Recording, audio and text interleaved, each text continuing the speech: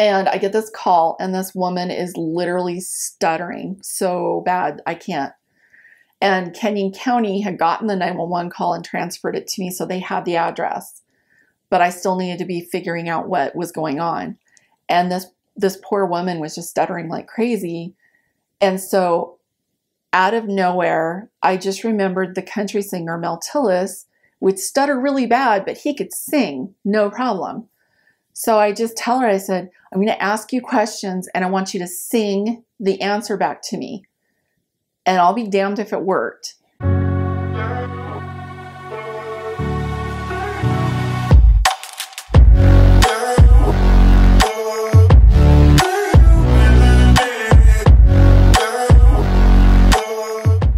My name is Wendi Thompson.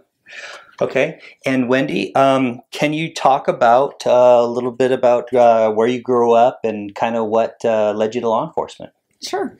So I grew up in Idaho. My father was ex-military, served 2 tours in Vietnam, then came back stateside and was a drill sergeant. So I always tell people that kind of is an important thing to know about me. I grew up with a drill sergeant. So my mom was just, yeah, she's gorgeous, homemaker, just bubbly, very feminine. So I had 2 extremes growing up. But I grew up basically mostly in Homedale is where I grew up the most part. We lived in Nampa for a little bit, but there was a couple of homicides with children not far from where I went to school. So my parents were like, yeah, we don't want to live in Nampa anymore. So I moved out to Homedale, very small community. I think my graduating class had 89 kids in it. So everybody knew everyone. You couldn't do anything without it getting back to your parents. Law enforcement there, I grew up, they were the good guys. They were always watching out for us, even when we were being dumb. There's not much to do on the farms, so you find things to do. I can remember water skiing in the canals being pulled by pickup trucks and all kinds of stuff like that. And going out in the Owyhees, you know, having bonfires. Everybody had their big 4-wheel drive pickups and pulling out the speakers and stuff. And we would go clear out and like just spend the night, camp and stuff. And Sheriff Nettleton was the sheriff of Owyhee County back then. And anyone who knew Sheriff Nettleton, he was a character. But he would get wind of us kids being out here having these parties, and he would literally fly his plane out and dive bomb our party. And that was our signal that he knew we were there. We better just stay put. And if anyone left, there was probably going to be deputies waiting for us somewhere. So, I mean, I always just had a really, they were the good guys and they were always looking out for us. And so, yeah, I always had that kind of respect for law enforcement. Plus my dad was always, you know, very strict on us as far as, you know, he knew we were going to drink, but any drugs of any kind was an absolute no. I mean, there was just no forgiveness there. So that kept us on the straight and narrow. In high school, I wasn't the star athlete. I would get in sports just to have fun. You know, I was just always having fun. I wasn't a straight A student, but I did as, you know, I was usually B's and C's, pretty happy to get those. My goal in life was I loved being outdoors. I wanted to be a wildlife biologist. I wanted to study birds of prey, eagles, owls, hawks. And so all through high school, they called me Ranger Wendi, because that's what the joke was, is I was probably going to end up being a forest ranger or something. And so really there was no intent to go into law enforcement. When I graduated high school in '89, I had been accepted to go to school at Sitka, Alaska.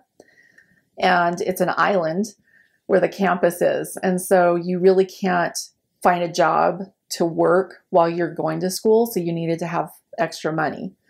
So my plan was I was going to go out and get a job and work for a year and then go to college in Alaska. So my first job out of high school, I went to work as an emergency firefighter for the National Interagency Fire Center, NIFC here in Boise.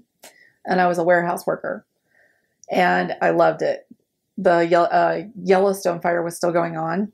And so it was crazy. I mean, you worked 18-hour days, 7 days a week. It was hardcore and mostly men. And I can remember when I went to the job service to get my application turned in for it, the gal there tried to talk me out of it because she's like, you're just a young girl. This isn't that kind of job.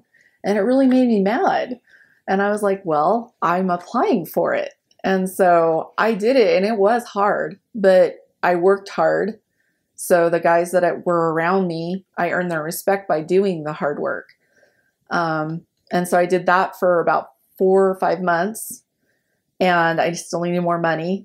So I was looking for a job, and I had a couple of, I worked for an answering service where we had like 120 different businesses that we answered phones for.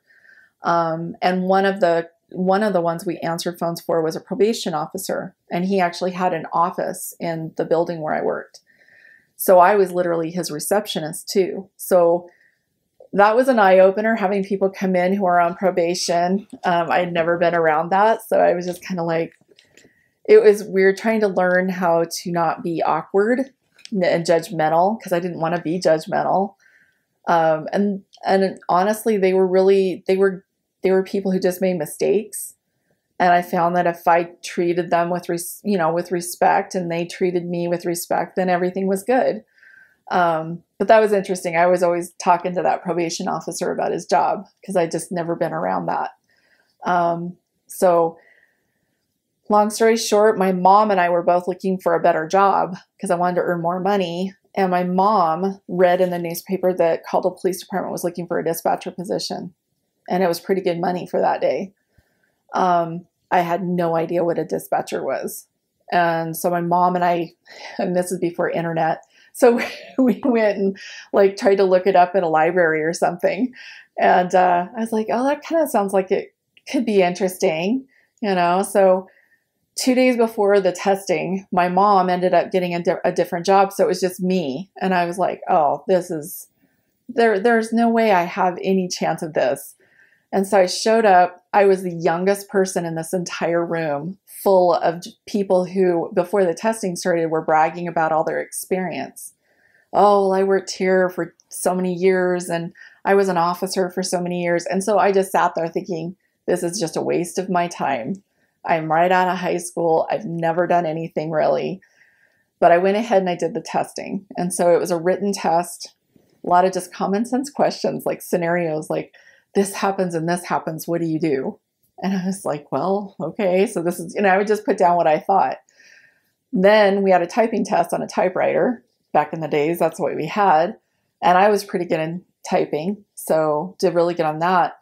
And I was actually shocked when, like a day later, I got a call back, and they're like, hey, you made it to the next next part of this testing.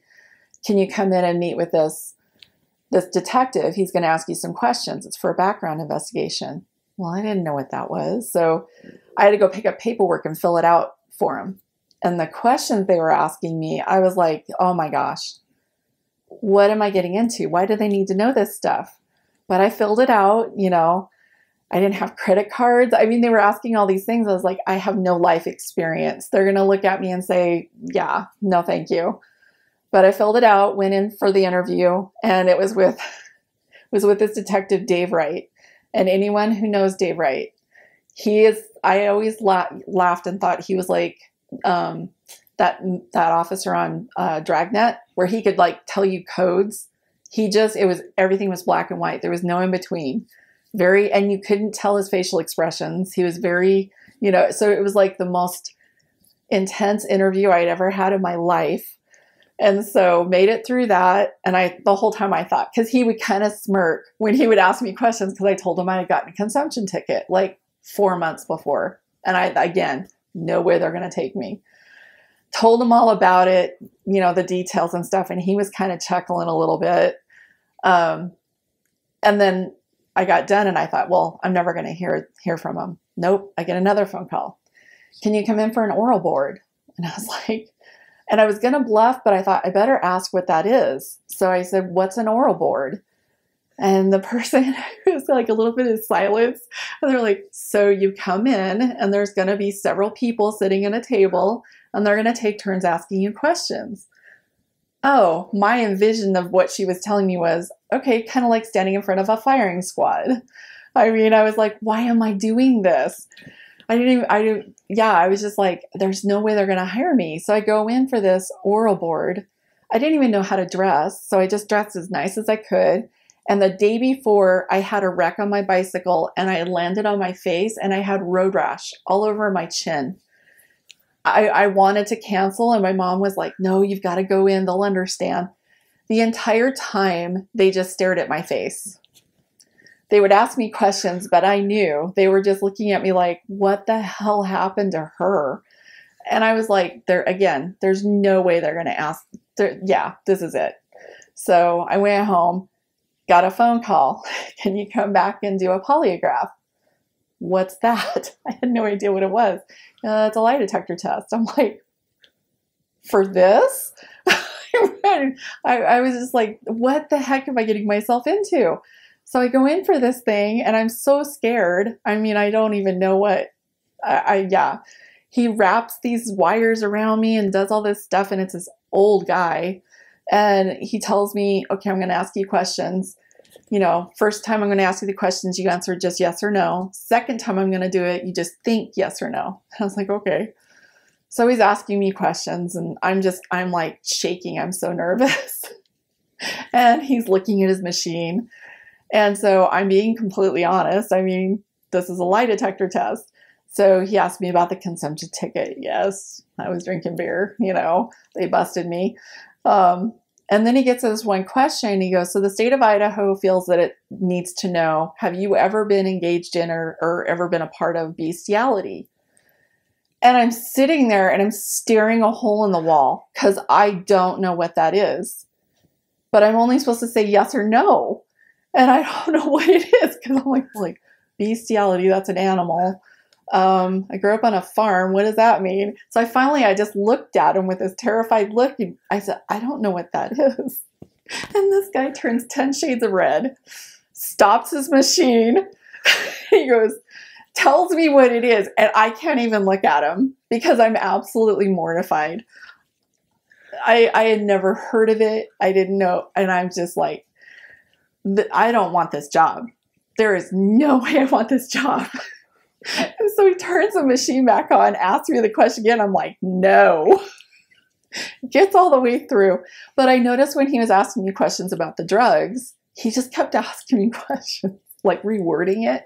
I was like, I've never done drugs. Is it saying I have done drugs? I'm like, so anyway, I get done, went back through where you just think it. And by that time I was like, I want out of this place. This is insane.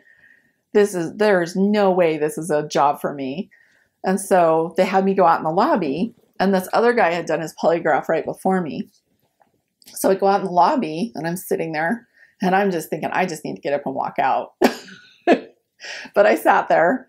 So this girl comes out and she goes, yeah, the chief of police would like to talk to you. So I was like, okay, awesome. They're going to cut me loose now. Tell me need to be here. So I walk in there and he's Chief Soba, Robert Soba. To this day, he's like my dad. I love him. But I walked in there and he starts off by telling me every reason he shouldn't hire me. You're too young. You have no experience, no job experience. He's like, you're single. You're right out of high school. I mean, he's just naming up, and I'm like nodding my head, agreeing with him every point of the way. And I'm just like thinking, okay, just get this over with. And I realized he stopped talking and he's just staring at me. I didn't hear I realized he asked me a question. I didn't hear him. And I said, I'm sorry, what? And he goes, so do you want the job? And I, to this day, don't know why I said, sure. So I literally fell into this job. But so when I started, I was like, okay, 6 months. This is good money. 6 months. You'll be on your island in Alaska studying birds. That's what this is. Look at the end goal. And I got in there, and Caldwell PD, their dispatch center had 2 of these ancient consoles, push button. you know, all these lights on it. It looked like a Christmas tree. I'd never seen anything like that before. And they were small enough that they had one dispatcher on at a time for a lot of the shifts. There was some where, like, on the weekends, you would have a second dispatcher come in, which was awesome. But then most of the time you were by yourself. So when I went in and started training, they basically sat me down, and it was 5 weeks, I think, of training with a training officer. And so I sat down and I started out on graveyard.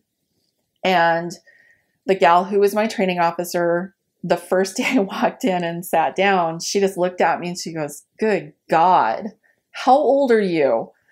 And how old were you? I was 19.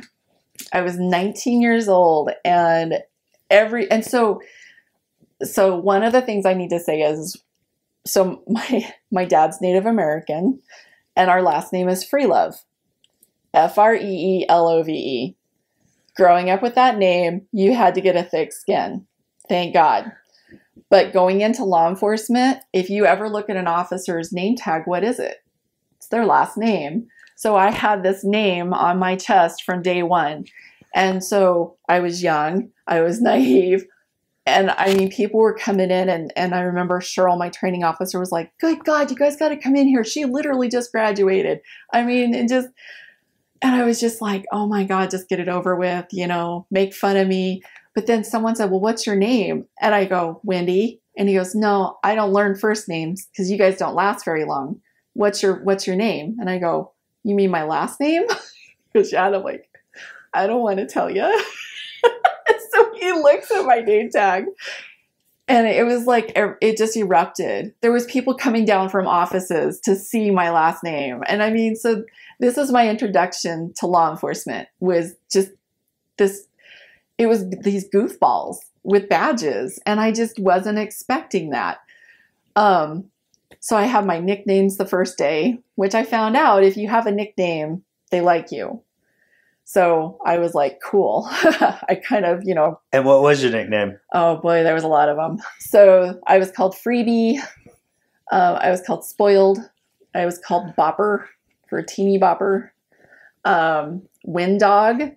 I mean, it was just, yeah, I had a lot of nicknames, and it changed through the years. But to this day, if I call somebody and they're like still, you know, working in law enforcement, I'll say, "Hey, this is Wendi Thompson."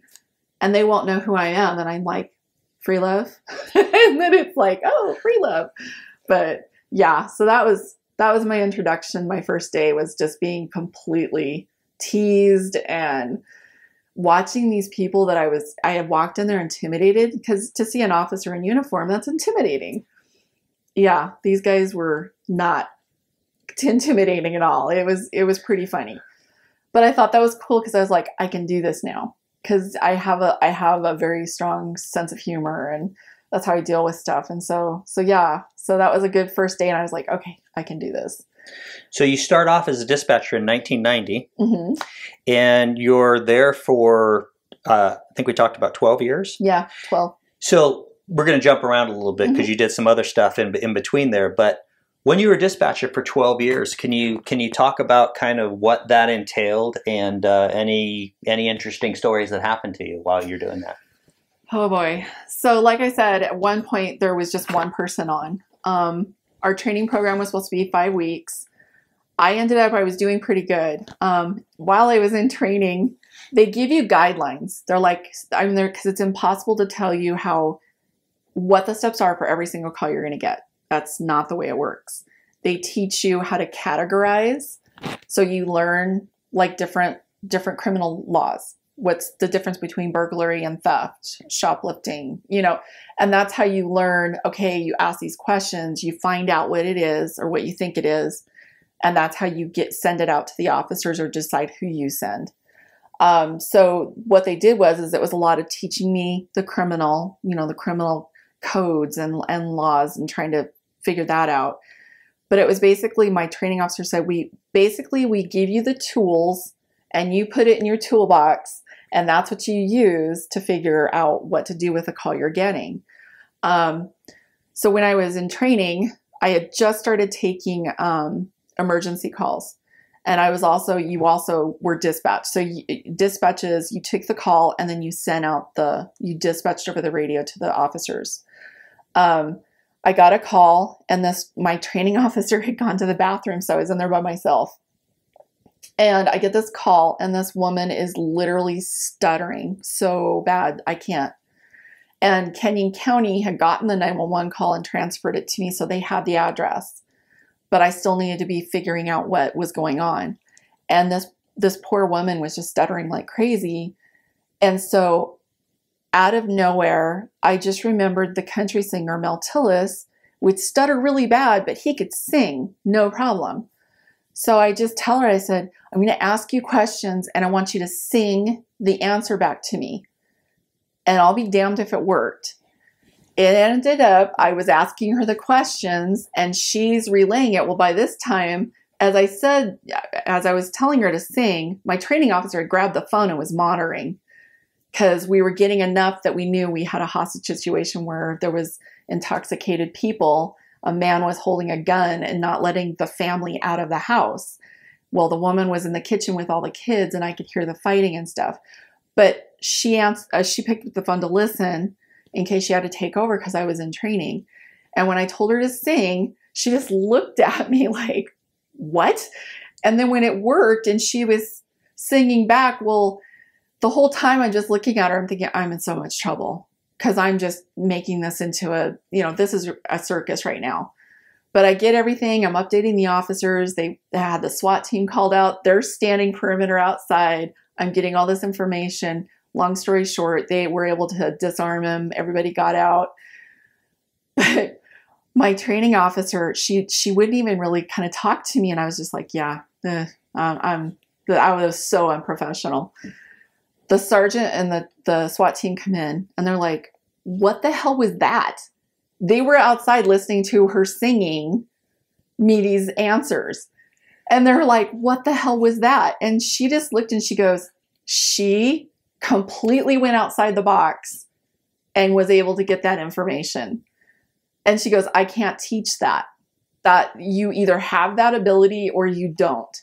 And so she asked me, she goes, how did you know to ask her to sing? And I said, so you know that guy, Mel Tillis, the country singer, he does movies and he stutters, but he can sing just fine. And they all died laughing. And from then on, I just had this, everybody knew that I could think on my feet and just try. And so that was my introduction, but that was also where I earned the reputation for having bad mojo. So law enforcement people are very superstitious. And if you have bad mojo, that means basically that you're a shit collector. If it can be crazy, that's you. And that was me. Within training, I got that reputation. I mean, just crazy stuff would happen. And so 5 weeks into training, they were like, okay, we're shorthanded. We need bodies in the seats working shifts. So they're like, we're going to kick you out early. We're going to put you on graveyard in the middle of the week. Nothing happens in the middle of the week. My second day on my own, I go upstairs and we had to take breaks. An officer had to come in and sit down and dispatch while you took the break. And so I went upstairs in the break room and I was just sitting there and it was like 2 o'clock in the morning. And I remember hearing all hell break loose down in the lobby. So after hours, you could walk in the main lobby and there was a speaker box to talk to dispatch, but everything was locked. And I could hear somebody just like sound like they were tearing out the door. So I go running down the back stairs to check on my sergeant who had been sitting in dispatch and she's not there. I look and she's in the lobby trying to get in the door. She had locked herself out of the lobby. So I open the door and she just is like in an absolute panic. She's like, get the fire, blah, blah, blah. And she's on her radio yelling. And I'm just like, is the building on fire? And she goes, across the street, across the street. So across the street from the police department was the Saratoga. It was this big multi-level abandoned, it was like built in the early 1800s, I think, or late 1800s. But it was this huge building that had been a restaurant and a hotel. And it was literally right across the street from us down the corner. And a passerby had walked in the lobby and said, it's on fire. Ellen, who didn't think about it, went running out the door to look and sees that it's on fire and tried to get back in. And that's when I come into it. Well, I'm sitting here and I'm like, so I get on the intercom system to Kenyon County, who dispatched for the fire, and I'm telling them everything. And we had cameras on our front door, and I start seeing embers hitting the front door of the building. Well, the patrol's going crazy. They're evacuating because there's residential apartments and stuff around that building. They don't know if the gas line's on. So, and it's super cold. The fire department got out there and they were trying to get, they were spraying on it, and it was freezing. Then I started getting medic calls because firemen are slipping and hurting themselves and needing medics. I think we ended up having 5 different agencies come in, 5 different fire departments. They evacuated all the way around except for me. They put a fireman on the roof, and he's hosing the roof down to keep it from igniting. And one of the firemen came in and got my truck keys and moved my truck away so it wouldn't catch on fire. But nobody thought about the fact I was sitting there. And I'm so stupid and naive, I didn't know to ask. I'm thinking, well, I guess I'm going to go down with the ship. Great. And I'm just sitting there. And the whole time, I just thought, I'm literally never coming back. God is just giving me all these signals that this is insane. I don't belong here. My sergeant who came in, he was a civilian sergeant. And honestly, looking back, I loved him. But I think they just put him over communications and records because they didn't know what else to do with him. And he was just waiting to retire. So he came in because I was supposed to call him, and I remembered that. So I called him. He came in eventually, and he goes, I'm going to go upstairs and make coffee. And he goes upstairs and he's making coffee for everyone, but he's not giving me any direction, not giving me help. I mean, literally just left me hanging. And so I sit there until the day shift people come in. Well, it took forever for them to get there because everything was locked down. They finally get in there, and I just looked at him, and I dropped my stuff, and I walked out. And I was like, I am never coming back. But I did, because I was too embarrassed. I didn't know who to call to quit. It was the whole reason I didn't quit. So I come back. But so yeah, I had all these things happen that later on I had the Maverick gas station was off on 10th there and just at the base of Canyon Hill in Caldwell. And I think it was a Sunday morning, and this gas tanker had gone, and he hooked up to fill the tanks, but he hooked up to the overflow tank. So he absolutely dumped his entire load into this overflow, which then went into the sewer system. And I'm sitting there, and I get a transfer call. This guy said when he flushes his toilet, he's smelling gas or something. It had just so happened a few weeks before that, Mexico City had a huge explosion, and they had talked about how people were dumping illegal gas and oil and stuff into the sewer systems, and that people were complaining about smelling that. Absolutely just triggered my memory of that, and I'm like, oh shit. So I call the sergeant. We didn't have cell phones then either, so I call the sergeant to come in, and he comes in, and I tell him, and he's like, well, I don't know what the hell to do with that. Call the fire department. So I call the fire department on the phone, and I'm like, hey, tell them that this guy's, and they're like, okay, get someone out there and block these, this area off. So they go out there, and they have this little, I call it the sniffer. I don't know what it is. They were walking along and going along the manhole covers, and it was like going off, and it was blocks and blocks, and it just kept getting bigger and bigger and bigger. We're evacuating. It's Sunday. There's nobody in there. I'm calling chiefs. I'm calling everybody to get them in there. And it's just getting bigger and bigger. And they had to, where are we going to put all these people? Anyway, long story short, the National Guard gets involved. And we have people evacuated for 2 days, I think. And they were worried about people going in and, stealing and stuff like that. But it was just absolutely crazy. No one had ever taught me what to do in that situation. I think I ended up working that day for maybe 20 hours before I finally was like, I need to get a break, because you were just so involved in everything, and I knew from the start what was going on. So I was like the one that was kind of in charge in that center for that little bit. But yeah, just crazy. Yeah. So let me ask you a question. So from you were dispatcher for 12 years.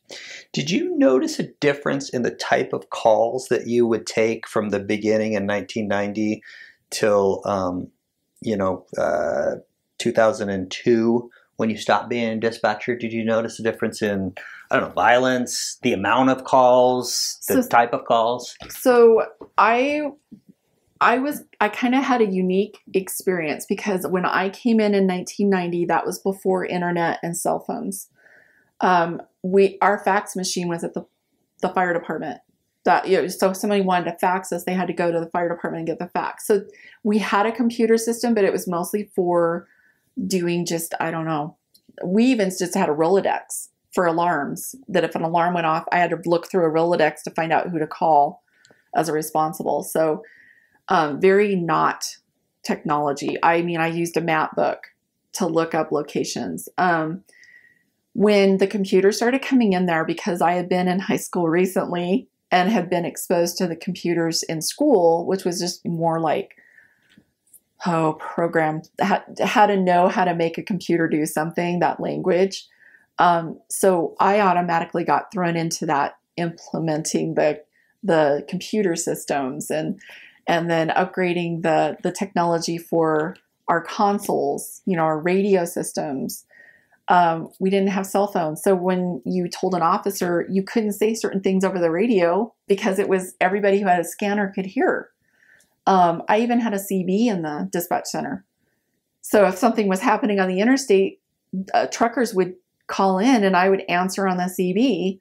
Or if we had something going on, I could radio the truck drivers and let them know. Because, the interstate going through there. So yeah, I mean, it was old school. And so as far as the difference in calls, a lot of times you would get the call after the fact. So something would happen, like there was an accident. Well, somebody had to get to a phone to call. Or, or if like a fight had happened, we wouldn't get the call until it was over and done and there was people injured, or you know what I mean, or neighbors called because they heard the noise.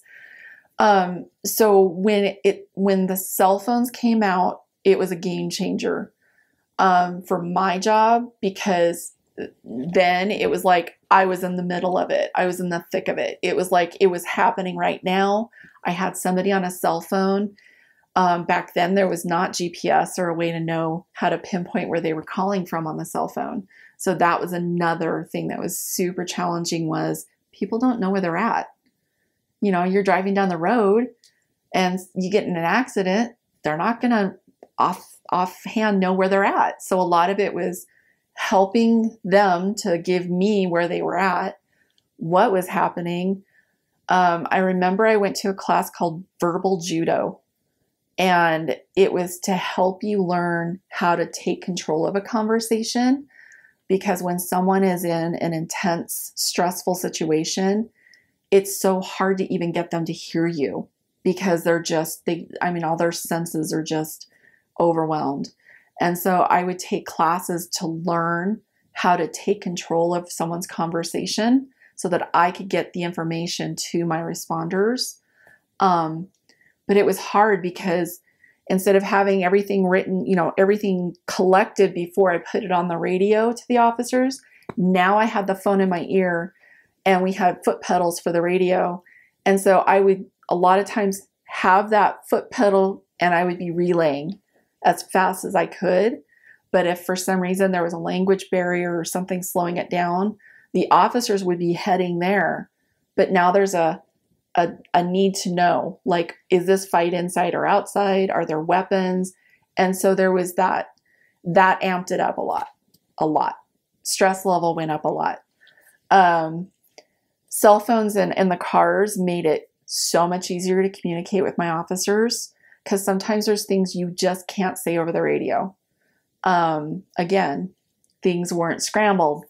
We had the news media listening. I can't tell you how many times something I would be giving it out and the phone would ring and it was the news person. Tell me what's going on. I can't tell you anything. You'll get a press release. But they would keep calling. And sometimes on the news, I would even sit there and they would record me saying stuff on the radio and then play it on the news because that was their way of getting their information. So, but yeah, technology, people just assumed, because then when the cell phones were progressing pretty quickly, that was one thing I was pretty happy with, was that once that technology was there, it was like they were always trying to make it better. But there was still times when you couldn't just without any doubt believe it. You had to make sure, because sometimes the signal would go to a different tower and it would go to a different agency. I had calls come in. There was one time when I was taking a call of an accident, come to find out they were in Seattle. How the heck did they end up going to Caldwell, Idaho? I don't know. But then it was up to me because I had to then get to that agency and let them know, you can't just say, oh, sorry, wrong place, and hang up. Once you answer that phone, it's your responsibility. When I was with Canyon County is when our phone system went computerized and it was hooked into the GPS. So it would literally give you latitude and longitude. And so it would give you an idea of where that call was, but you still had to narrow it down. And so when people would call in and it was an emergency and you would be like, where are you at? They would get so upset with me and be screaming at, you know where I'm at. Don't you see it on your screen? And it's like, that's not a safe, it's not given. I'm making sure, so it put a lot more pressure on the dispatchers, a lot more. So your technology completely changed. How about the type of calls? I mean, obviously were you still a crap magnet all the way through? Yes. So again, you were getting things as they were happening. And so, oh my gosh, sometimes some things would come in. And that was the other thing too, is I noticed a big change in people would only dial 911 when it was something big. If they had to run to a phone and call, they knew this is an emergency. With having a cell phone right in you, right there in the car with you, oh my gosh. It was constantly getting calls about things that were just not an emergency. And so it was constantly trying to educate people. This is not, no, you don't call this number because someone's going to answer quicker. Because I think that was the mentality. If you dial 911, somebody's going to answer. You're not going to get put on hold. But what happens is you get all these people doing that. And now you've got 911s that are emergencies that are not being answered. And so it was really hard not to get exasperated with people. And it was things, I mean, it's true. People not getting their order right at a drive-thru, somebody being rude to them, things. And so it was like so hard to keep control of my emotions, not to be upset. I remember I took a call and we answered emergency and non-emergency calls. At the sheriff's office, when I worked at Canyon County, we answered for animal control. We had different agencies that we would answer their calls, non-emergency calls and stuff. So you could get anything from somebody calling in because their water was shut off in Middleton and you needed to call the on-call because it was after hours so they could come out and get their water turned back on. I mean, that was a day in the life. But at the same time, you could be getting a call of a 911 where you need to give CPR and you've got this person you just put on hold because they want their water turned back on and they would hang up and call back. So it's people not realizing that there are priorities that I had to live by and then, to juggle that. But yes, people very much. And then I left dispatch when I heard that they were going to start doing people being able to text to 911. And I just said, no, I'm not going to deal with that because, okay, so now, you're going to have somebody taking a picture of a car license that's speeding down the freeway and they're going to text it to you thinking that you're going to be able to do something with it.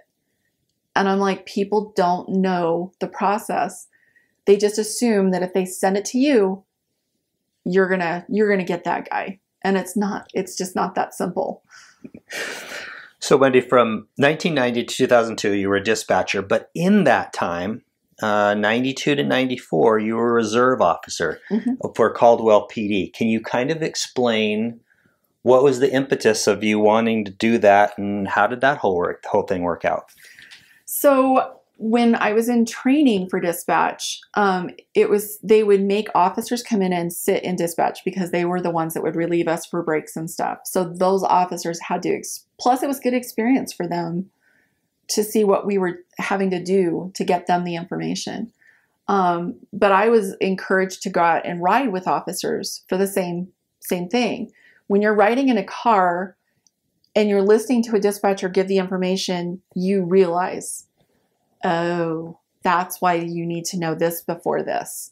That's why we need to be clearer on the description of the vehicle or the person. So it really made me do my job better. And I felt more like a team member. But I was always going out and riding. It was fun. I loved the officers that I worked with. They were like big brothers. And they liked, me going out there, because the first thing they would do is throw me the radio. Oh, you're a dispatcher. You know how to say stuff, even though it's completely backwards.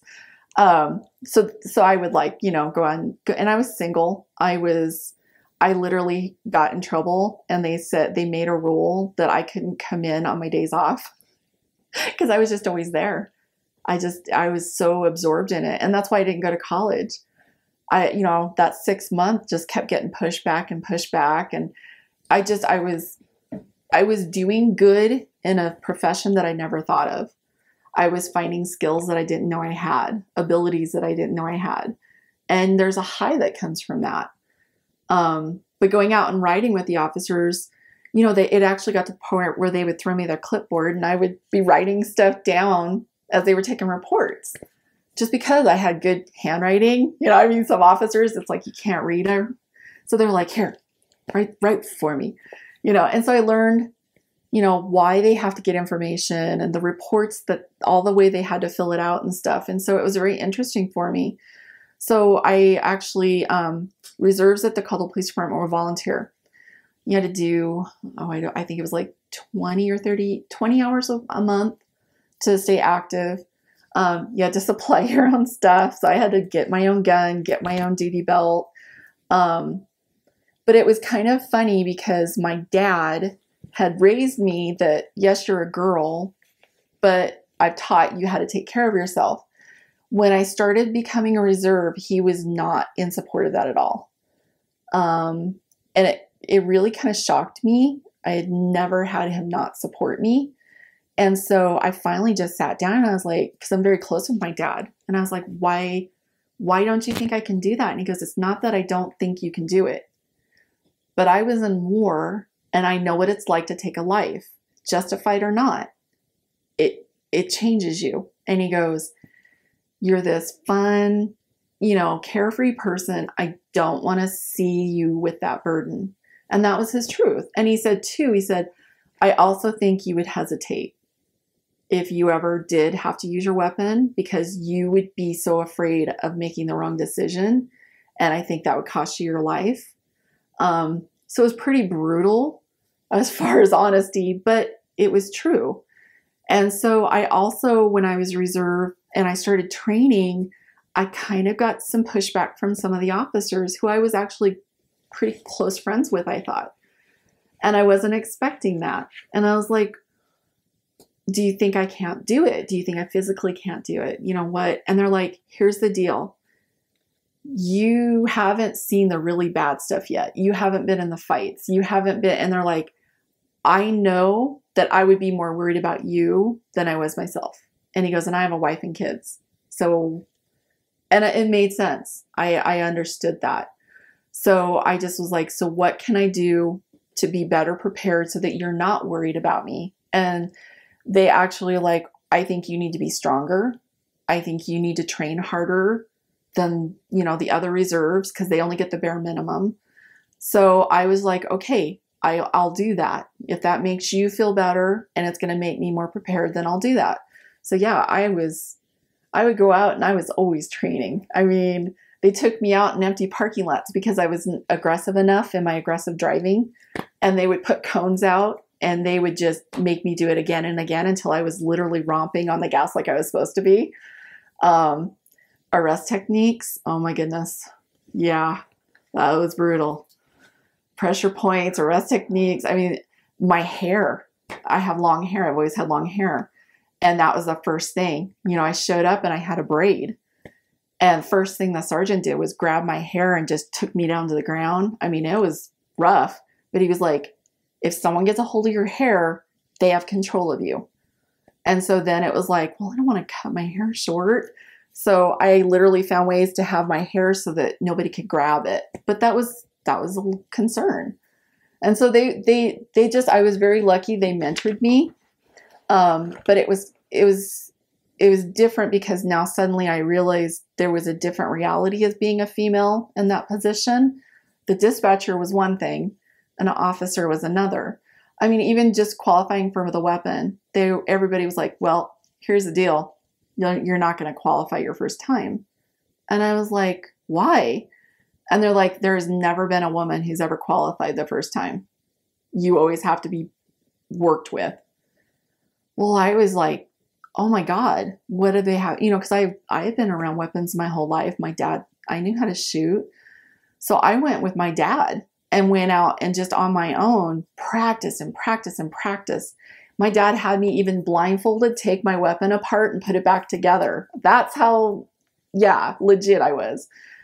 And I went to shoot the first time and I was so embarrassed. I was like, I asked the range master, Alan Sievers. And I said, here's the deal. I've been told people, you know, I'm probably not going to qualify my first time. Can you go out with me and run me through it, just you and I, and see if I even have a chance? And he was like, yeah, that's fine. So we went out to the range and he started me like 5 feet from the target. He was like, just really simple. Draw your weapon and shoot 3 times and then holster. And I was like, okay. So he did it and I shot, put it back in my, and he just looked at me and he goes, yeah, get back to the back line. So he ran me through it and he literally went through and scored it. And he goes, so right now, just with your score, he goes, you're already qualifying higher than a lot of the guys. So I was like, okay, I can do this. So do you think that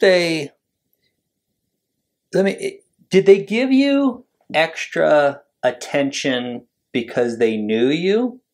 Like taking you out and doing the driving and doing all that, and then, hey, you need to train harder, you need to do all this. Do you think they did that because they knew you? Do you think they did that because you were female? And were there other reserve officers that they helped in the same way that they helped you? No. So I have always prided myself not to think I know everything. So I always try to be humble. I mean, somebody's always going to teach you something. You don't always know everything. And so, that was their world that I was trying to dip my foot into. I respected these people, but there was only 2 female officers, 2 females at that time on patrol, and they were both female sergeants. And they were not, there was a lot of, people liked them, but there was something in the background there. Like an animosity, but they also had been women that had worked in law enforcement, and I felt like they had a reason to have the attitude they did, because just the differences in how females were treated. So when I went to them and I was talking to them about being reserve, I asked, because of the way I felt like they didn't think I could do it. I didn't really necessarily take it that I was a female, but when I asked them questions, it was like I would try to be specific. Like, so what's your concerns with me? And like one officer said, he goes, you have no control over your facial expressions. He goes, you've been out with me and somebody's telling us a story and you roll your eyes, and he goes, you're going to literally get my ass kicked one of these days. I didn't know that. And that's why he didn't like me to ride with him sometimes, because I didn't know that, I was like, this guy's full of shit, But then looking at it, it's like, oh my gosh, I've been in dispatch. You don't look at people when you're talking. And that's one of the ways you deal with things. You roll your eyes or, say things when the mic's not on. And so with him, that was, I asked him, I said, help me get that in, rein that in. And so, and then another officer, I asked him, I said, and he was the one that said the strength and stuff. He goes, I think physically you can't take care of yourself. And I was like, do you think I can learn? And he goes, yeah. He goes, I think and he said, he goes, I honestly don't think women should be in law enforcement, not in that capacity. Because he goes, I always feel like you're going to be the weak, you're going to be weaker. And so I asked him, I said, well, would you help me? And he had me coming in every other day lifting weights, and I was lifting weights and exercising with these officers that were just, that's all they did. They were really into their fitness. And yeah, every other day. And the only excuse had to be death, and it had to be my own. That was a thing. I had to commit to it or they weren't going to help me. And I did. And I started working. It was hard. I was pushing myself, but then I noticed there became a gap between me and the other females in dispatch. And someone actually made a comment to me one time. She's like, well, if you weren't trying to be so rough and tough, you in the boys club. And so then I realized I was kind of in the middle of two different areas. And I didn't know there was no one I could go to or ask, how do I do this? How do I go from here? But it was a definite difference. Dispatchers have reputations as being the rebels, and the officers are afraid of them. There used to be a joke that you throw food into a dispatch center before you go in because that kind of calms them down. But so it was difficult. I did get hurt. There was an arrest techniques class where you have to kick the guy in the red band suit, and I was the only female. And I was getting a lot of, teasing and stuff. And I tried to go along with it, but it makes you kind of like, I need to be tougher than them. And so the guy in the red man suit was the worst one. And he was just like, oh, I'm not even going to feel you and all this stuff. So I was supposed to go up and do a common peroneal kick on the outside of the leg. And I was like, I'm going to knock him down. So man, I took off, and I kind of took off at a run.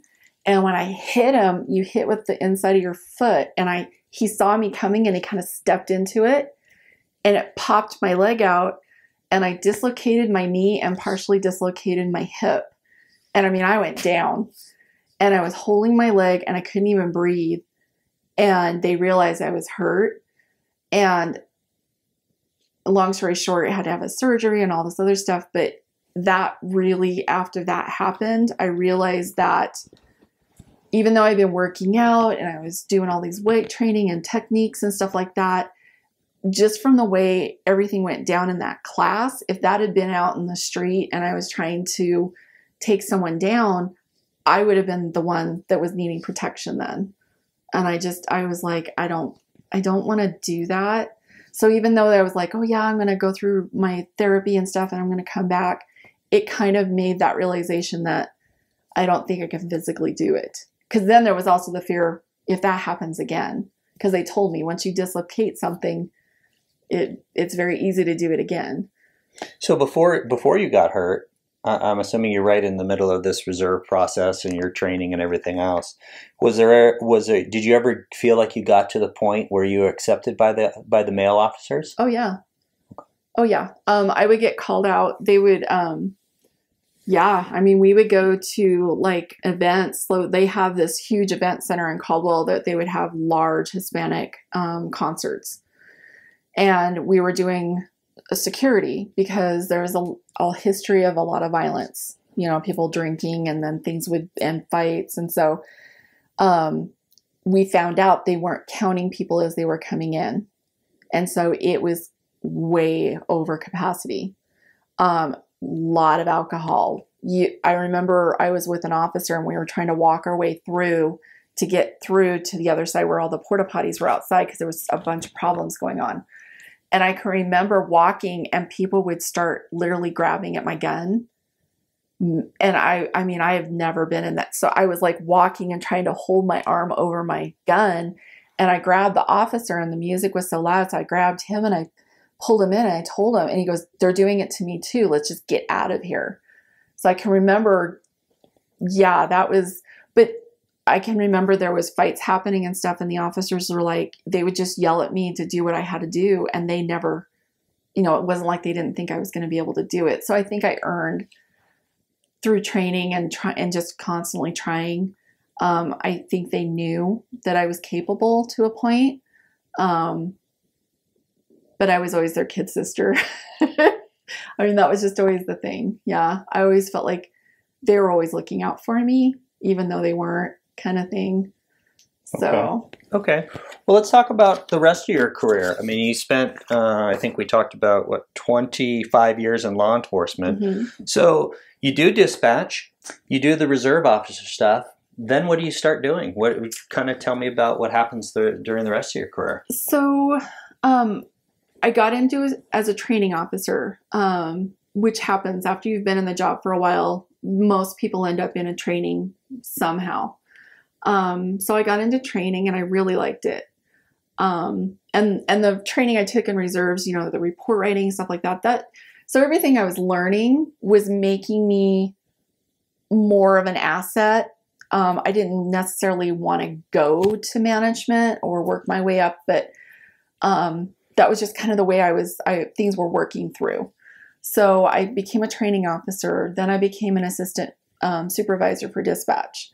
Which meant I was then getting called out and coming in, and we would have to make tapes of radio traffic. And back then it was the reel-to-reel. So you would have to come in and make copies of that for documentation so that they could be reviewed if it was like an officer-involved shooting or something.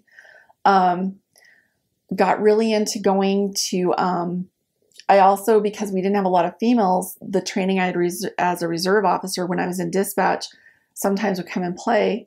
Because you can't take a juvenile to the jail. So we would pick up juveniles and they would get hooked to a bench. And then I was the one that would have to, you know, if the officer had to leave, I would have to be responsible for that juvenile. And sometimes it was literally they were handcuffed to a chair in dispatch with me. And I was waiting for their parents to come get them. So there was just this natural progression. Community policing started to come into play. That was an exciting time. It really was. I completely believed into that system. Just being in your community and knowing why there were problems and what could be done to help them. One perfect example is I was riding with an officer and we got called to this neighborhood dispute. And it was just a reoccurring thing. This neighbor just was constantly calling about these kids. They're in my yard. They're in my stuff. And so I remember going with Wendi Thompson to this house. And Tony was one of those officers. It was safer to have him as an officer than to have him as a criminal. He just kind of had that background where he had been a real rebel, but he fought outside of the box. And so I remember I went to this call and he was talking to the mom, and the mom, you know, we have a large Hispanic population in Caldwell. He talked to the mom. She was a single mother, had all of these kids. She was working nights at this hospital trying to make ends meet. And the kids would get bored. And they were unsupervised, and she was in tears. She was trying to do the best she could. So Tony, I remember he was talking to her and stuff, and he got back in the car and he starts making phone calls and he's calling all these people. I'm like, what are you doing? And he goes, I'm calling people from my church. He goes, I bet you if we got a swing set or something like that in that yard, those kids would stop causing problems. God love him. He and these people they bought a brand new swing set. The church did. And they brought it over, set it up, put it all together. And I'll never forget watching that process completely on his own, did it on his own time the next day, you know, but he cared and he knew what the problem was. And these kids weren't bad kids. They were just being kids. And this neighbor was retired and home all the time and had nothing better to do. But that right there was the perfect example of community policing. And those kids, I don't think any of those kids ever ended up, because in Caldwell we had gang activity. And you would just watch the generations coming in and out of that. And those kids, I don't ever remember those kids ever being in the radar again after that. Plus, I mean, look at the way they saw that officer. He did something for them just on his own. Yeah. And so that kind of an impact on kids, that's what I loved about community policing. And it was everybody in the department was involved. Chief Soba was like huge. He just saw that potential there.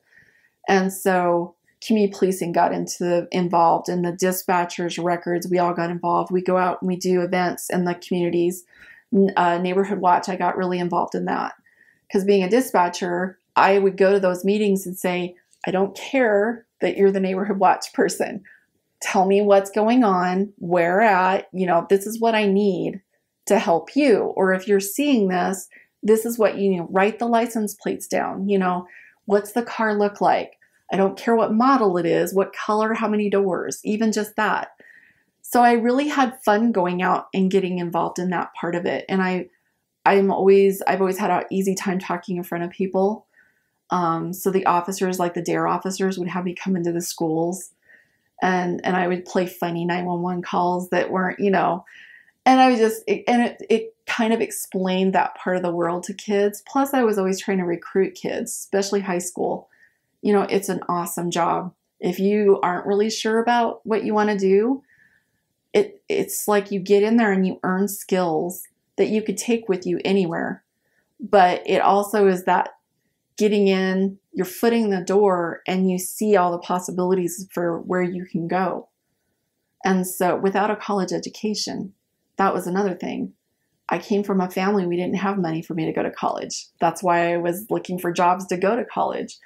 With law enforcement, I really believe that that's something that someone who goes and gets a criminal justice degree, okay, you're book smart. That doesn't mean you're going to make it. And we literally would have people come in there, and I remember I tested for patrol at one point, and I came out, I was like 4th on the list. And I was really proud of that because it was the first time I'd ever tested for patrol. And I remember this girl, she was a reserve officer and she had just started, and she had graduated with a criminal justice degree, and she had tested but had come in lower. And I remember one of the officers came in and goes, "Hey, where'd you score, free love?" And I was like, "I came in 4th. And she instantly was like, "I think that's bullshit. I have a degree. She doesn't have a degree." And that officer spun right around and said, "She's also been here for 4 years and she's been busting her ass learning." And he goes, "She should get up higher than you." But I remembered that mentality of that degree doesn't make you higher than the person who's come in entry level and work their way up, because working your way up, you've proven yourself. And I think that's an important thing, is that you have to prove yourself. And when you're put into a stressful situation, you even don't know how you're going to react, if you're going to have what it takes. So it's kind of like you're battle tested and proven. And so I felt like I did that the right way. I felt like I came in there and I worked my way up. And by that time, in that point in my career, people knew who I was, good and bad. And so I don't think just a degree. And so I know when I was in the hiring process and recruiting and stuff, I would get I didn't like the fact that there was, to even apply for an officer, you had to have a degree. I didn't feel like that was right. I felt like we were automatically eliminating people that might be even better than someone who had gone to school. And I would have debates and there would be like, "No, it shows that you started something and you finished. And it shows that you're capable of doing that." And I'm like, but that's just a piece of paper. You're looking at a piece of paper and assuming that. Do you know what the current hiring standards are for Caldwell PD? Do you need a degree to be an officer, or no? You can come on like you did. What's current, is if you know? The last I knew is that you still had to have a degree. Even just as an officer? As an officer. Okay. Yeah. Now, dispatch and stuff like that, you don't. Okay. Community service officer, I don't think, because they still have community service officers. And that was another thing. created community service officers, and it was a lot of ordinance enforcement and stuff, but you could hire someone without any experience, and you could put them in there and kind of see, because you're interacting with, to me, you need to be able to watch someone, and if there's problems, you're going to see it. You know, if you've got someone who has an attitude or who wants to be aggressive, that's going to come out when they're not in a position that could cause problems for people or embarrassment for the department. Because I think that's a big thing now, is that we're getting these, I mean, I always tell my kids, cops are like anybody else. They're people. There's good ones and there's bad ones. And the hope is the bad ones get weeded out before they get in a situation that's going to make the whole department have to pay. So I'm a firm believer, even in dispatch, you know, there's people that would come in there and we would test and recruit, and I would have confidence in somebody, and then they would get put in that stressful situation, and all of a sudden something would come out of their character that you would never have seen, you know, in the testing and interviewing. And so it's, yeah, I feel like it's a positive thing to have to work your way up. So Wendi, we kind of touched on this and I asked you a little bit, but I just wanted to kind of, so from 2002 was when you stopped being in dispatch. From 92 to 94, you were a reserve officer. So from 2002 to 2015, when you retired, what was your position? Were you an officer? Were you an admin, working in different departments? How did that work? So I had left the Caldwell Police Department. I had a baby and we had a big change happen. So Caldwell City back, I don't know, in the 60s had signed over their rights for 911 money to Canyon County Sheriff. So that meant we didn't get the 911s and we didn't get any of that funding from that ability. So what happened is that our department needed to expand. We needed to build a new department. And what just became glaring was the cost of putting in a dispatch center, making it up to, you know, to what was at that point the bare minimum in technology. And it was an astronomical amount of money. So the chief and the mayor decided that they were going to consolidate. They were going to send dispatch from Caldwell PD to Canyon County Sheriff. I like it. I had someone say, and it was a perfect description, it's like being a child in a divorce and you don't get to choose the parent you go to. When you're in law enforcement, especially if you stay in a certain agency, there's that competitiveness, you know, kind of like the firemen and the policemen. There's always, yeah, it's just this rivalry. So when we were told we're going to go to Canyon County, it was just like, I was an assistant supervisor. I was going to lose my position. Yeah, they were going to pay me a little bit more, but I was going to go back to not having seniority on what shift I worked. I mean, it was like starting over. It was going to be putting into a room of people who, yes, I knew them, but I had never worked in the same room with them. It was hard. And so when that happened, we all went over and I stayed through that transition. And I actually, after we got everything, and we had CAD system at Caldwell before Canyon County. So I felt like we were not better, but we had gone further. So when I went over there, it was teaching them the CAD system, teaching them this and this. But yet the whole time I was like, I want to go home. I want to be back at the police department. So I went into the chief and I told him, I said, I am miserable there. I've lost, you know, I don't like to be your title, but there's something with that. You know, you've worked hard to get to a position and then it goes away. And I just told him, I said, I don't care if I have to work in records, I'll take a cut in pay, but I want to come back to the police department. And God love him, he was like, we'll figure it out. So he brought me back to the police department and we were still doing the warrants. And so where I had that experience, and then I was also doing records, but the ordinance enforcement was a big thing then. So I got involved in that. It was including parking. But when you're sending someone a warning that they got to cut their grass, I had to wear a tape recorder because I was constantly having people come in and just tell me exactly what they thought of me. And it was so stressful.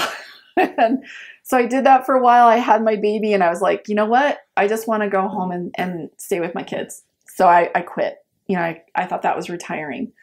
I still stayed on as an auxiliary. I would come in the evenings and do data entry and stuff just for some extra money. And I was doing that and I was loving it.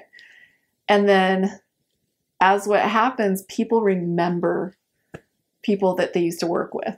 And it's like, ah. And so the supervisor at Canyon County, they had a lot of people leave and they were shorthanded and they were going to try this new program where they were going to have just call takers. So you weren't dispatching, you were just call taking. And I really liked that idea. I was like, that's awesome because then you can focus on that call and not the stress of, you know, instantly replying back to the officers and stuff. And so she's like, well, we're starting it. Could you come work for us?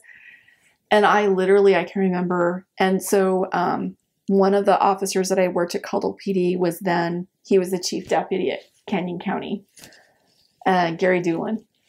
And Gary was like my big brother. And I can remember I actually called him and I was like, do I even need to come in there? Is this a place to work? You know me. Am I going to fit in there? Because it was just that mentality, the PD and the sheriff's office. And he said, I think you'll like it. He goes, I really think you're going to like the call taking, just doing that. And so I was like, okay. So that's how I ended up going back into dispatch, but it was as a call taker. And what does that mean? So call taker is so a dispatcher, you would take calls if you weren't on there. Well, you would take calls and then you would also juggle your radio. So like we had a person who would do EMS. So if it was a medical call, you were dispatching out to the EMS. If it was a fire call, you were dispatching out to the fire, but you were also taking calls. So it was just, everybody was just kind of you were multitasking. And it was just getting the call volume was just becoming just so much. It was becoming harder. You know, officers were getting told to stand by on traffic stops. Very dangerous. You know, people were missing radio traffic. Very dangerous. So that's what they were trying to do was Ada County had done that. They had gone where they would actually rotate. So you would be a call taker and then you would rotate over and then you were doing traffic and then you would rotate over. So they had people cross-trained and you were moving them, which was really awesome, but they had a lot more people and they had a lot more consoles, so they could do that. But so this was a pretty new thing for Canyon County. So I went in there and I was the only call taker. So I worked a lot of Monday through Friday because of the volume of calls coming in during business hours into the courthouse. You were kind of a glorified switchboard. But I also, because of my previous experience and my ability, they also had me do the animal control, which I loved. Just with my background in like animals and being on a farm. I'll never forget somebody calling and she's like, you need to send somebody out. They're starving this cow. And I was like, what? And I mean, it happens, you know. So I was getting the information. I was like, okay, so, and she goes, well, you know, it's like got those things on its head. And I'm like, just blank. Things on your head. What? I go, describe it. And she goes, well, you know, it's got those antlers and then it's got those things around the antlers. And I was like, I wanted to say, so are you from California? Or where are you from? Did you live in Boise your whole life? And I was just like, okay. So I said, so is it a really small, like thin, has the horns with the things around it? She goes, yeah. And I'm like, that's a roping steer. They don't get big and fat. I mean, I instantly knew. I'm like, this is not a cow that's starving. Or you get calls where people call in, there's a horse standing in the rain. He doesn't have a blanket. Horses live in the wild. They don't have to have a blankie. I mean, but but those are a ton of the calls coming in. So I did that. And then it worked so well that they wanted to have call takers on all shifts. So I then would train the other call takers and they had me actually be the call taker supervisor. So even though I was a supervisor, I was still sitting there with them. But it was nice because we would sit in different positions, but the call takers would kind of sit together. And I was like, here's the rule. I will monitor the call takers. And if there's, I'll be the one talking to them. I don't want the dispatchers, because that was kind of the old school. If somebody was on the phone, the dispatcher would yell across the room, what's going on? What's, not waiting for the information in the CAD. And it was created a lot of stress. So when I became the supervisor, I was like, let me be the one to listen and if make sure they're getting it in and out to you. And so I was kind of like the mother hen. But it was hard. Just the call volume was just crazy. I mean, I can remember one time I come in the morning. I always came in early in the morning. And so I come in at like 6:30, and one of the other dispatchers, they always came in at 6. So I would come in, and it was just, I think, 3 or 4 of us in there. It was pretty early, and it was in the winter. And I mean, I almost didn't get to work. The roads were so bad. And I got in there, and it was just already, there was lights blinking, calls on hold. So I just sat down and just started cranking through them. And it was literally 911. Do you have an emergency? Yeah, I've been in an accident. Are you hurt? No, hold. And you just, because there was lines coming in. And so that you just triage. And I can remember I was just like barely keeping up. And I remember looking over, and this dispatcher who, she was a rock star. She never got frazzled. She was always like wanting it to be crazy. And she would say things like bored. And you don't say stuff like that, because then it starts something. And I remember looking over, and she was laying on the console, and she was talking, but she was looking at the screen because she was just like trying to focus. And I thought, oh my God, if she's that stressed out, we're screwed. But I remember that was one of the calls that I got that I just, to this day, I'm like, I don't know how that guy how he survived, because it was just all these accidents on the freeway. It was just a skating rink, and we couldn't get help out there. The sand trucks couldn't get out there. And I remember I answered this one call, and this guy was on a cell phone, and he was just, you could tell something was desperately wrong. And he's like, I've been hit by a car. And I was like, where are you at? And he goes, I'm laying on the freeway. And all he knew was that he was by an overpass. And when he had gotten hit, it had thrown him to the side, and he was on the pavement, and he was looking up at the overpass, but he couldn't remember where he had slid off. He didn't know. I'm like, can you get up? And he goes, I think my legs are broke. And I'm like, can you roll over and drag yourself off? Because all I could think of was get him off the pavement, just keep him from getting run over. And I remember being on that phone, and I remember I was digging my fingernails, because we had headsets, so it was on my head, but I can remember digging my fingers into my hand, just thinking, I'm going to hear this guy get run over. And I was just talking to him and just telling him, just, you can do it, you can do it, you can do it. And he finally gets off in the side. Then I'm like, how do I find this guy? So I started asking him, like, what color was your car? And he's telling me, and he kept saying, I think I'm going to pass out. And I was trying to keep him talking because I'm trying to find him. No GPS showing up, of course. And so long story short, I was able to get a description of his car, and somebody else was talking to someone about a bunch of cars, and those were the colors, and they knew where. And so I just put 2 and 2 together, and I just got on and sent everybody. And I think there was a trooper had cleared from another and was close by, and they found him. But it was just, you would get things. And I can literally not remember breathing, because you were just trying so hard to keep from reacting. And so I remember I looked over, and Kim she was laying on the console. And I remember a sergeant walked in, and he's like, what a hell show is this? And and I screamed at him, get your ass down and start answering phones. I didn't care. It's like, no, you're not going to come in here and be like, ooh, this is cool. No, all hands on deck. So yeah, I had to explain myself to him after that, but So, Wendi, last question for you. So, you started in 1990. You describe yourself, I think, as, pretty easygoing, maybe even, I don't know, this is my word, maybe even a little bubbly, right? Yeah. and that's the same way you're coming across now to me, right? But from 1990 to when you retired in 2015, did your attitude ever change about how you viewed and saw people? You're taking all these calls and people are coming in, they're doing all this stuff. Did your attitude ever change about how you dealt with or saw people from 1990 when you started until you retired?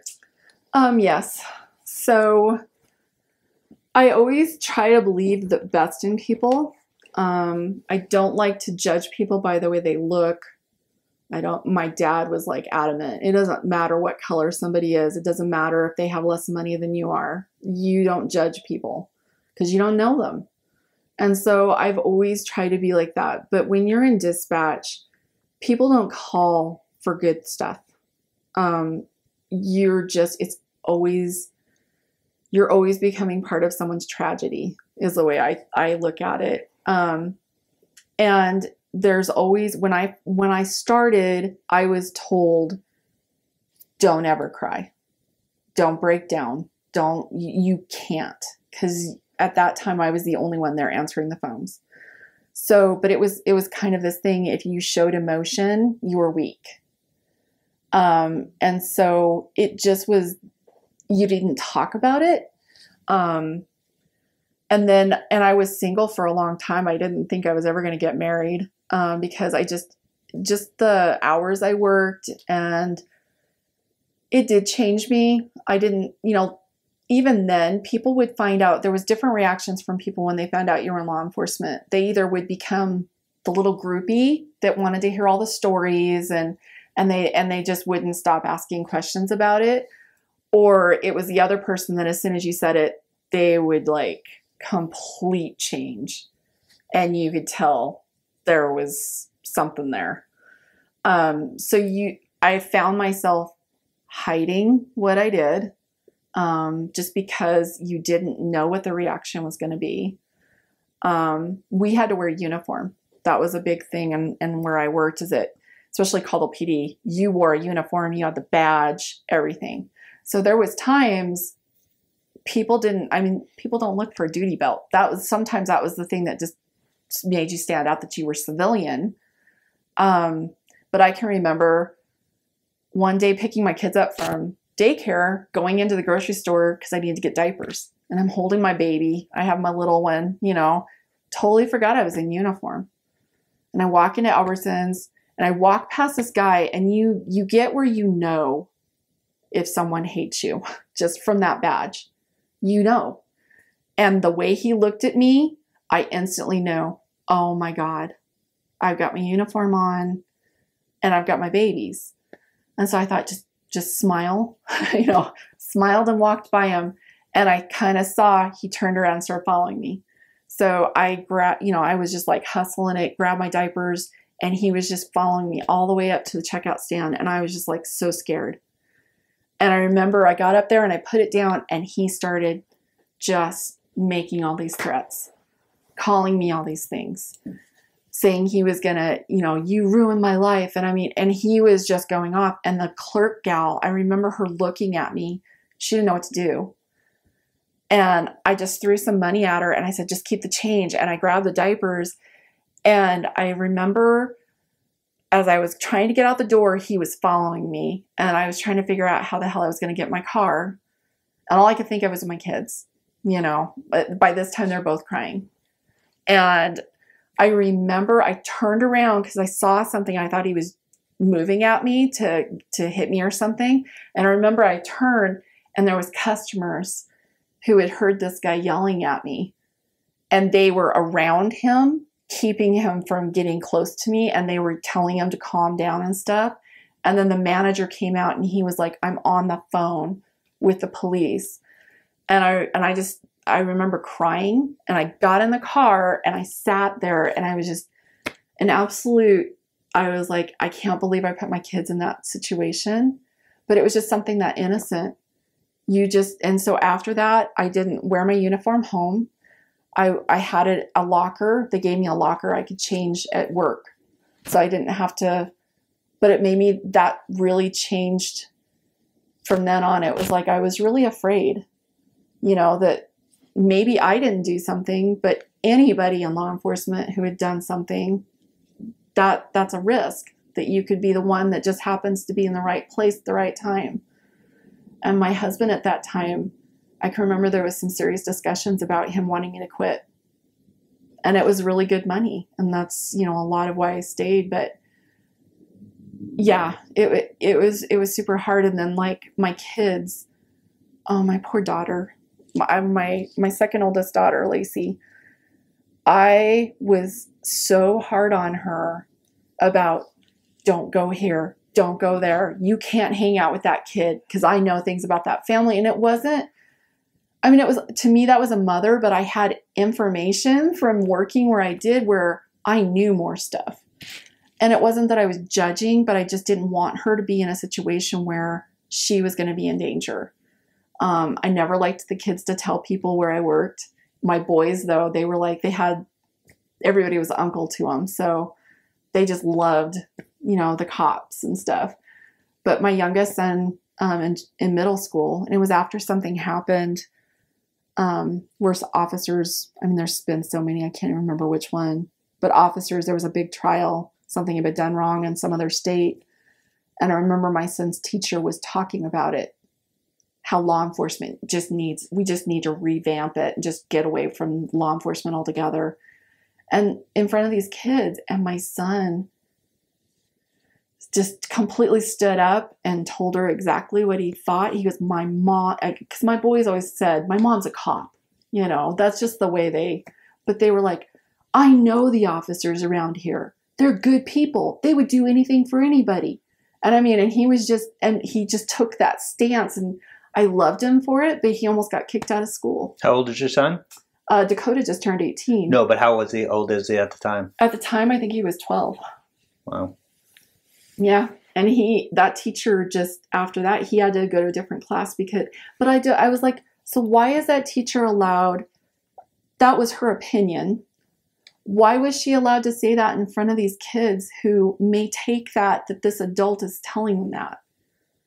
And so I'm always, people will come to me and be like, hey, I was thinking about going into this. Do you think it's a good idea? And I'm like, I am all for it. I think law enforcement is such an awesome opportunity because there's, the technology right now, oh my gosh.